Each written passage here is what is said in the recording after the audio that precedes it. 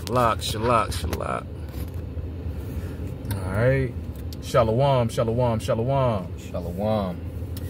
First and foremost, before we even get started in this lesson, I want to start by giving all praises and glory to Yahawah, Bahasham, Yahawashi, Bahasham, Rawchaa, Qadash. Secondly, want to give double honors to the elders, apostles, the great millstone who rule well. And third, want to give salutation to all the occupants of the hopeful elect that pushing forth this word and this truth in righteousness and sincerity throughout the four corners. Shalawam.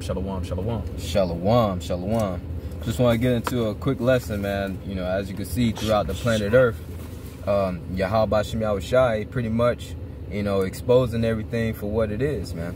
You know, from the wicked Esau Edom himself, all right, on down to the 2/3, all right, that's not within this truth. And, you know, eventually, Yahawashi going to expose, you know, the wicked 2/3 Israelites, you know, those false prophets. That's right. You know, the ones who sold out to Esau, Edom, you know, made a pact with the devil. That's, you know, they're going to be revealed. And eventually, you know, after Yahawashi is finished revealing everything, the Lord going to bring down the judgment. All right, because, you know, for the ones who's with Yahawashi, the hopeful elect, hey, they're going to be all right. They're going to be in good case. They're going to receive the mercies of the Lord. But for the ones, the sellouts, all right, the circumcision, you know, the 2/3, you know, outside of this truth, all right, and, you know, the heathens, hey, no shot, man. The judgments of the Lord is about to hit them full force. I got a precept for you, what you was going into. This right here, Luke 12. And I'm going to read verse 2 and just straight to the point. Luke 12:2. For there is nothing covered that shall not be revealed, neither hid that shall not be known. So you see, Yahawashi through the Spirit, you know, his Spirit is moving throughout the earth. You know, Yahawashi first and foremost put his Spirit, the Qadash, on his men, his servants, the prophets. That's right, brother. Which he revealed, you know, this wisdom, knowledge, and understanding to come out here and expose everything, man. That's right. You know, we've been revealed all things through the Spirit. And, you know, when it boils down to the wicked, Esau, Edom, that's the so-called white man. That's right. All right? You know, the scriptures say that the wicked had to be revealed. You know, the Lord was going to consume them with the spirit of his mouth. Matter of fact, I can grab that for you real quick, brother. I can grab that for you. So you see, you know, the Lord is exposing that. The Lord had to reveal, you know, who the true people of the Lord are. That's you know, right. because Esau, Edom been pushing that lie for so long that they the people of the Lord. And also, Yahawashi name, man. Yeah. All right. You know what I'm saying? Because his name was hidden for a time at the end of the day because of Esau, the goddamn fucking devil. At the end of the day. That's right. And also going back to the curses, man, pursuing back to Jeremiah 17:4, that we was going to discontinue from our heritage, man, because back in hardcore slavery, if, you know what I'm saying, if we was caught, and when I say we, I'm talking about the Hebrew Israelites, so-called Negroes, so-called Latinos, so-called Native Americans, if we was caught speaking in our native tongue, man, we was whipped, man. Our soul, man. All right. Or even could have been worse. You could have been put to goddamn death, depending on, you know what I'm saying, your fucking oppressor and shit. Right. You know what I'm saying, at the end of the damn day. But all that was going into us discontinuing from our heritage, and in the last days, starting with Elder Abba Bibbins, which that was Elijah coming back in reincarnation.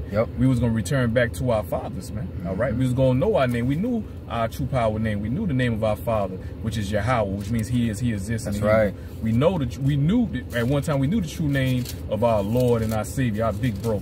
You know what I'm saying? Yahawashi in the Hebrew, which means his name means in the Hebrew, he's the deliverer. Right. All right. So Yahawashi, going back to Amos 3:7, Yahawashi would do nothing but he revealeth his secrets to his servants, the prophets, at the end of the day. That's right. When Yahawashi revealed his secrets to his servants, the prophets, his secrets is not for us to keep to ourselves. We're supposed to go out there and prophesy and give warning unto Israel. And how do we do that? As what we doing right now. You know what I'm saying? You know, we are recording right now, and after we finish recording, all right, we're gonna upload it on the unicorn, which is the YouTube, which is the internet, man. That's right. The World Wide Web, which is that feed is gonna go throughout the four corners at the end of the day or whatnot. That's right. Man. That's right. Okay. All right. You got Shalak, I'm gonna get you that 2 Thessalonians 2:8.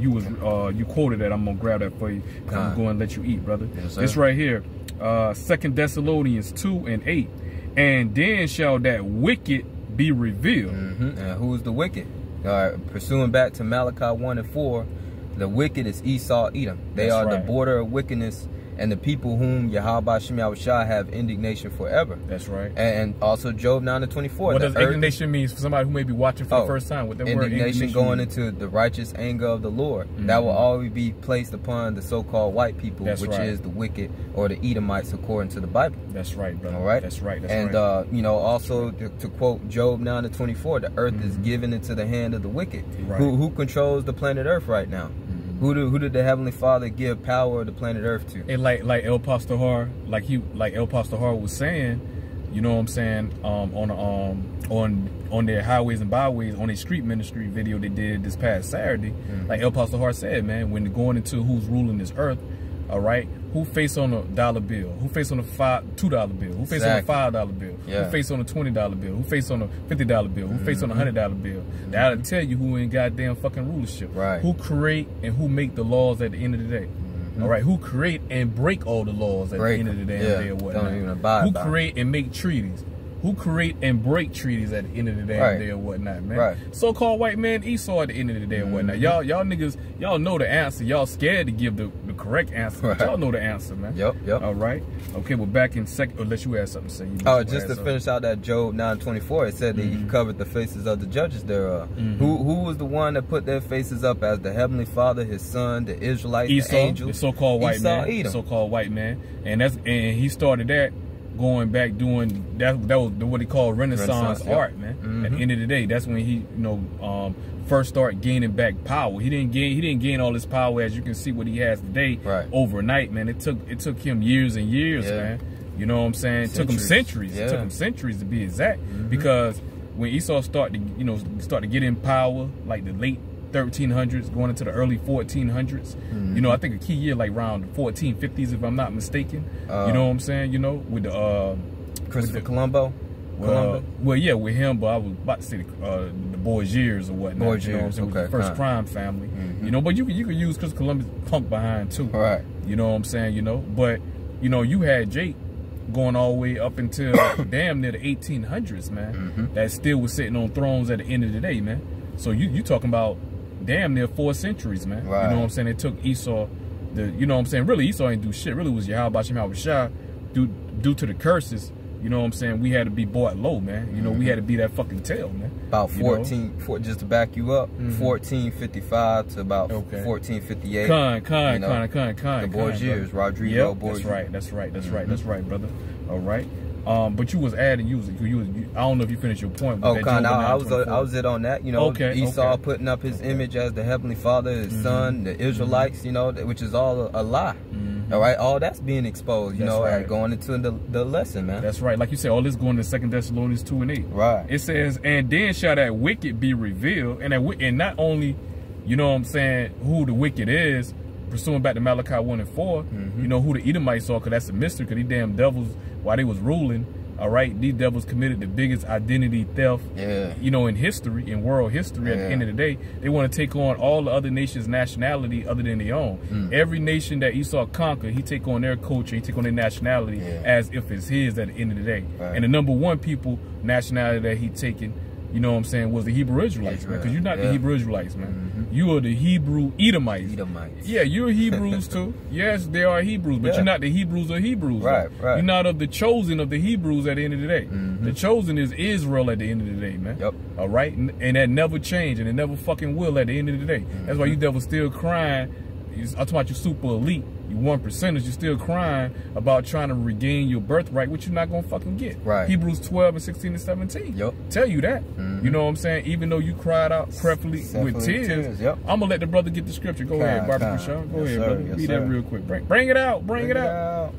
But while you bring it out, I'm going to finish reading this right here. 2 Thessalonians 2:8. And then shall that wicked be revealed, whom the Lord, Yahawashi, shall consume with the spirit of his mouth. How's the Lord doing that? Through his servants, the prophets. That's already quoted, Amos 3:7. The Lord revealing his secrets unto his servants, the prophets.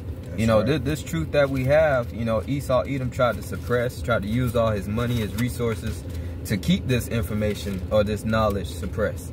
All right, but he wasn't counting on Yahawashi to put his spirit on his men, back in his men again. Let me back you up with this precept right here. Just back up what you're saying. All right. You know what I'm saying? Lamb back in that Yahawashi speak through the mouth of his prophets at the end of the day or whatnot, man. Right. And this right here, Hebrews 1:1. It says, Yahawah, Yahawashi, who at sundry times and in diverse manners spake in time past unto the fathers by the prophets, man. So that's how Yahawashi speak. Yeah. Through the mouth of his prophets at the end of the day. We are the mouthpiece or the mouth vessels of Yahawashi at the end of the day, man. Because if Yahawashi physically fucking speak, man, ain't gonna be nothing but great death, man. It's gonna be great death if Most High speak, bro. All right, so he speak through the mouth of his prophets to give warning, man. All right, at the end of the day, man. All right, like I say, warning comes before destruction, man. So nobody gonna have no fucking excuse because the warning went out. The word done went out. The word done going throughout the four corners, bro. So ain't no goddamn excuses, man. But finishing up. 2 Thessalonians 2:8, and then shall for any Israelites out there trying to say, well, that's not how the Lord is speaking now. You know, some Israelites think that they can just talk directly to the Heavenly Father Himself. Well, Malachi 3:6, it said the Lord changed not. That's right. You know, the Lord never changed His ways. He spoke to the Israelites back then by the prophets, His messengers. Back then, He speaks through them now. Matter of fact, let me grab that. Malachi 3:6. For I am the Lord, Yahawashi. Right. I change not. Right. Therefore, ye sons of Jacob are not consumed. So, in all the Lord's words in which we read on how the Heavenly Father is and how His Son is, hey, that never changes, man. All right. Even as it pertains to His Son, Yahawashi, hey, Yahawashi is the same way, like Father, like Son. Matter of fact, I'll get it for you. Hebrews 13:8. Yahawashi Mashiach, the same yesterday and today and forever.